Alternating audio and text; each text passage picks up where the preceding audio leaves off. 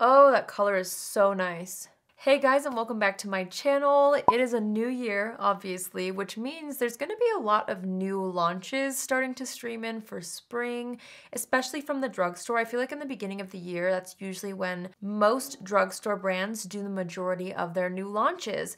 I just barely received a package from e.l.f. in PR with a bunch of really fun products. We've got some lip products here, some brow products, a primer, and a setting spray. I really just wanted to dive into these new e.l.f. products. I originally was gonna do like several different drugstore products, but then I was like, no, I wanna really, just focus on one collection.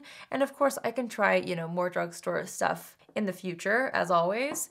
So that's what we're gonna be doing today. I'm gonna start off by trying out the Power Grip Primer. So this is a new primer from e.l.f. if it will focus. Here we go. So it kind of sounds like it's supposed to be similar to the Milk Makeup Primer. I don't know if that's like the inspiration for this product or not. We'll have to see how it feels. It says to apply evenly to the face before makeup using your fingertips to pat into the skin. The warmth of your fingers will help the product melt into the skin for even application. Allow 30 seconds to set before applying makeup. And it also has like a little description here. It says that it's oil-free, fragrance-free, and it's supposed to keep your makeup in place all day long. So let's go ahead and try it out. It's got a pump applicator and a really cool blue color. I think that's the color of the product. Okay, yeah, it is. It's a really cool light blue. Wow, it's very sticky. So I'm gonna use my fingertips like it suggested and really blend this out evenly because, wow, it's a very grippy primer. I would say it's almost more grippy than the Milk Makeup one. Wow, I think I got that pretty evenly distributed. It's like really sticking, so it's kind of something that you have to work quickly with. And then I'm gonna let that sit for 30 seconds. While I wait, I'm gonna wet my sponge. And they have a sponge in this collection. It's the Angled Silicone Face Sponge. I don't usually use silicone type products to apply my foundation, but that's like what this is for. It says this is supposed to be for liquid, cream, and powders. It's a latex-free sponge. It has angled sides to highlight, contour, and conceal and blend. And then the base is dipped in silicone for foundation. So it's not too much. It doesn't seem like it's too much silicone. The shape is really interesting. As you can see, there's some flat edges here, and then you have like the rounded bottom, and then you have like an angled little chisel on the tip of it. I'm gonna go get this sponge damp while I wait for this to set, and then we'll do our foundation. Okay, so it doubled in size and it's very, very soft. So I'm excited about, using this. I'm gonna use a foundation that I'm very familiar with and a lot of you guys are too, just so that I can really see how it applies on top of this primer since the primer is brand new. I didn't wanna do a foundation that I wasn't like super familiar with. Hold on, my hair's falling out. So we're gonna use the L'Oreal Infallible 24-Hour Fresh Wear Foundation. I have mine in the shade 420. Here's the thing. I always apply the first portion of my foundation with a brush. So I'm gonna do the same thing. I'm gonna go ahead and apply this on one half of the face. I feel like I can sort of feel the grip. It's definitely something that you feel when you apply it with your fingertips, but I wonder if it kind of sinks into the skin and isn't as tacky. Oh, no. I just can't tell when I'm applying it with something other than my fingertips, so it definitely does have that grip still there. I'm gonna pick up the rest on my sponge and just press this in. Maybe I should try the bottom. I'll pick up a little with the silicone side. It seems to be working, like it presses it in really nice. It's a really interesting shape. I can't tell yet if it's anything, extraordinary, but here's what it looks like applied with the sponge. I think it went on nicely. I'm gonna go ahead and take what's left on the back of my hand and apply it to the other side of my face. Okay, it's actually interesting. I feel like the silicone side really meshes the product into the skin. At first I was really feeling like it wasn't doing much at all, but I actually do think it's doing a nice job at blending and pressing it into the skin. Because like the other side of the sponge is a normal sponge, so it's gonna probably pick up a little bit of product, where the side with like a little bit of silicone doesn't pick up the product, it only presses it. But it still has like the flexibility of a sponge. It's not like one of those old, remember when the like full-on silicone sponges were a thing? That was several years ago at this point. It's not like that either. It's a really cool in-between. All right, I'm gonna go in with my NYX Bear With Me Concealer Serum, and I'm gonna use this to just conceal my under eyes. just gonna blend that out with that same sponge. Since we're using a lot of e.l.f. products today, I thought I would use my e.l.f. Halo Glow setting powder to just set underneath the eyes, and then I'm gonna use a fluffy brush to set the entire face with this. Oh, by the way, this sponge retails for $6. I forgot to mention that. e.l.f. always has the best prices. It actually baffles me how they're able to make such great quality products for so affordable. I'm just gonna warm up the skin with my Pure Cosmetics Bronzing Act Bronzer. And then I'm gonna go into the e.l.f. Brow Lift Applicator. This is $4, and this is supposed to go with the e.l.f. Brow Lift. I feel like this is supposed to be one of those soap brow pomade kind of products. Yeah, really interesting texture. This is $6, and it's supposed to sculpt, lift, and tame your brows. All right, let's see.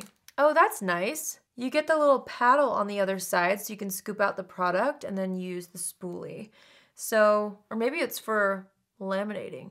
I don't know. I'm gonna brush up the brows first, and then I'm gonna use the spatula to scoop some out on the back of my hand. And then I'm gonna just kind of run the spoolie through the product. It picked up everything. And then I'm just gonna run this through the brows. Listen, I'm not an expert when it comes to these types of products, okay? I'm just gonna do my best here. Oh, well, it seems to be working. I'm gonna flip it over and see what would happen if I used the spatula as a little laminator. I'm doing this first so that I can go in after with a brow pen. So I'm gonna pick up a little bit. It has such a unique texture. I don't know if you will be able to see that. I don't know, it's kind of like a jelly texture almost. Okay, I picked it up on the spoolie again, and now I'm gonna run it through the brows just like I did on the other side. Okay, I feel like it's evenly distributed through the brows. I'm gonna grab a brow pen. Well, bad news, I couldn't find my brow pens. I had them somewhere, like I had them in a box when I filmed my best of the year videos, and I can't find the box.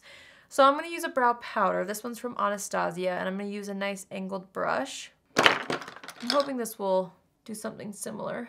Yeah, I'm just gonna kind of use the brush to fill in the brows, and I'm trying to make it look like one hair at a time. The powder is actually sticking really nicely into that pomade product. So far it's working really well. Okay, so there's the brows. I can't tell how I feel about them. I'm not too familiar with pomade type products, like I said, so I can't tell really what's good or not just because I don't feel that familiar with them.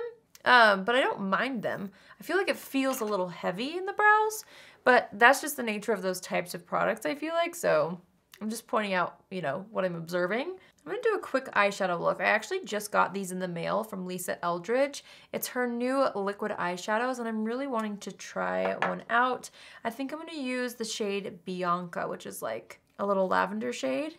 I only bought 3 out of the 5 shades, but I was so excited when I saw these, so I'm kind of wanting to just try them out. One of my New Year's resolutions this year is to stop saving things for special occasions. I feel like I do this with, you know, things in my home or in my life, but also with makeup. Like, I don't allow myself to really enjoy makeup because I try to sometimes like save it for the perfect moment to try it, but a lot of times I've noticed that the perfect moment doesn't always come around. So, you know, this was sitting there and I was like, okay, I'm not gonna wait until the perfect video to try this. I'm just gonna go ahead and slap it on the eyes. This is so pretty, and it's blending out really well too. Wow, it's so nice and glistening. I hardly ever put, you know, glitter across the entire eyelid, but, you know, I was watching her videos about these eyeshadows and it looked beautiful, so just trying something new.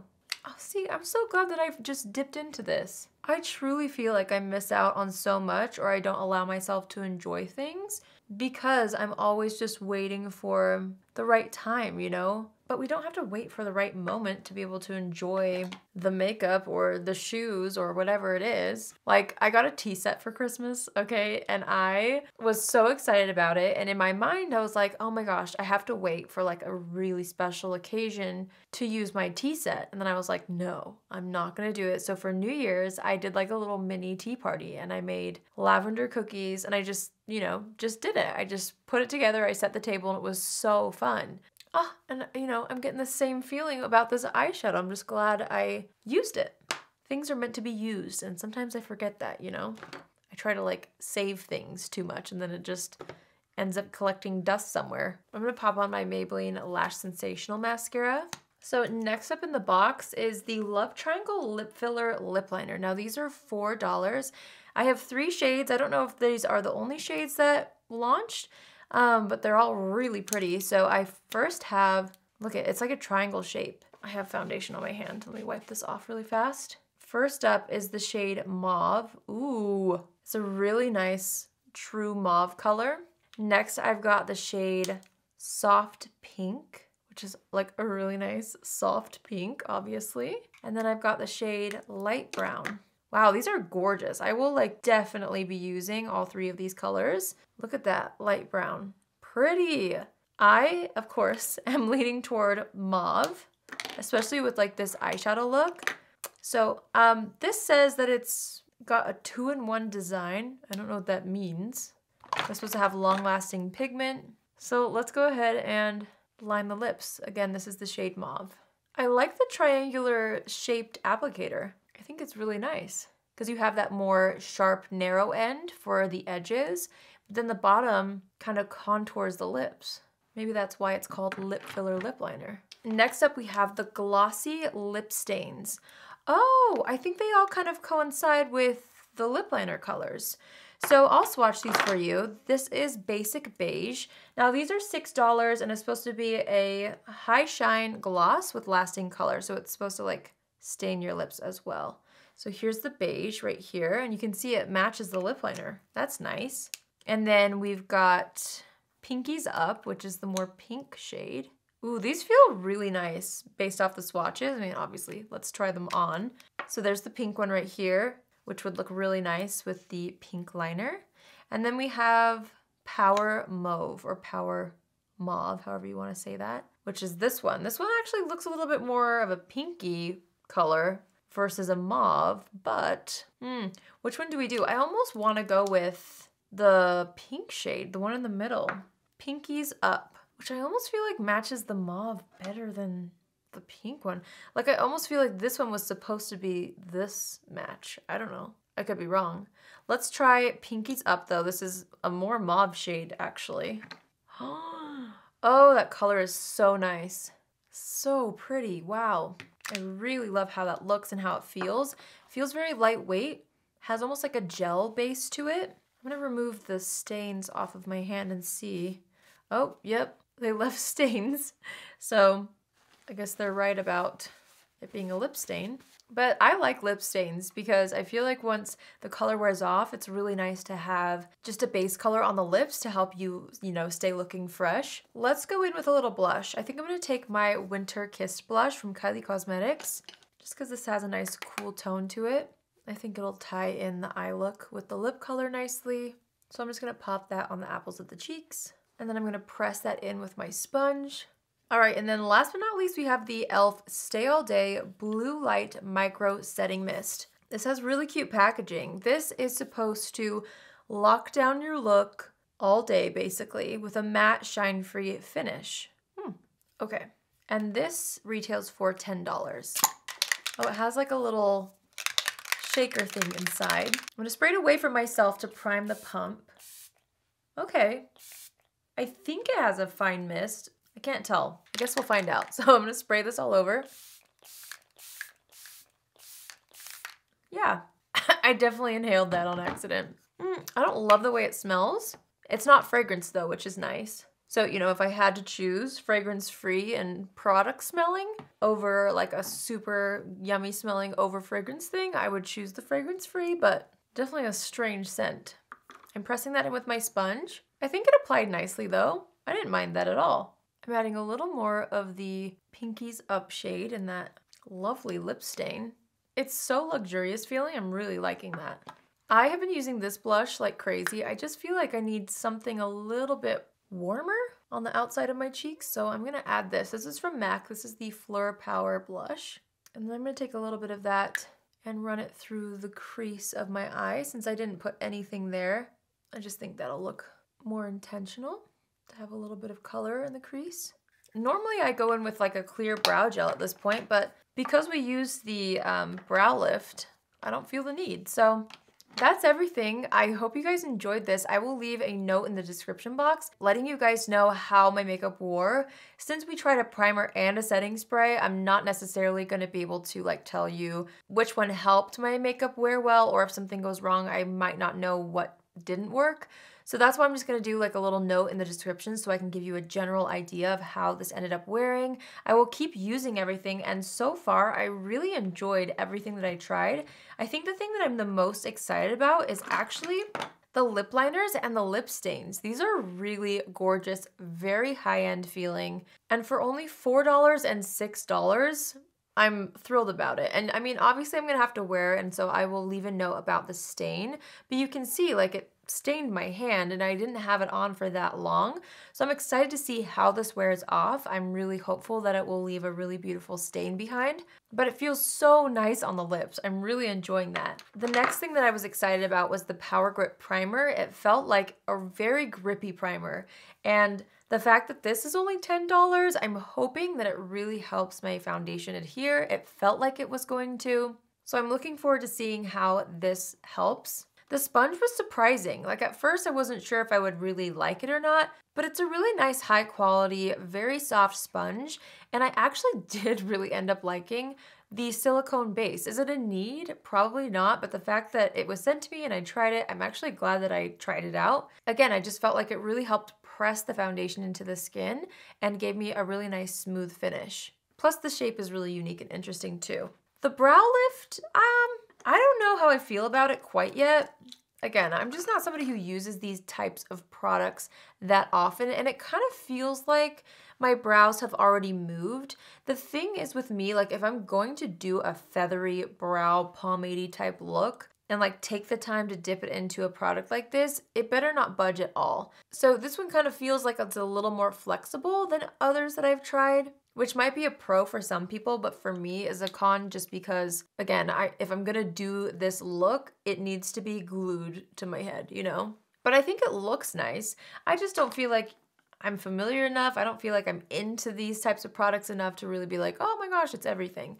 So for me, you know, that was good, but I wasn't like floored. And then the setting mist, I really liked the mister, but I don't know if I love the smell. I do feel like it actually mattified my skin a little bit though. It's hard to tell because I'm wearing that glowy powder, but time will tell with this one. It's a setting spray, so I'm gonna have to really see, you know, with a lot of different products if I notice a difference. So yeah, for me today, like if I could recommend one thing to you that's new that I think you guys would really like, it's the lip liner and the lip stain. But again, check the description box for my final thoughts. There are so many new products from the drugstore that are about to launch, and also high-end products. I have my eye on a lot of new things, so don't worry, I'll be trying out, you know, several new things. I ended up buying the Rare Beauty powder and cream contour. I am also really looking forward to the new Charlotte Tilbury foundation that's gonna launch. I saw NARS has a new foundation.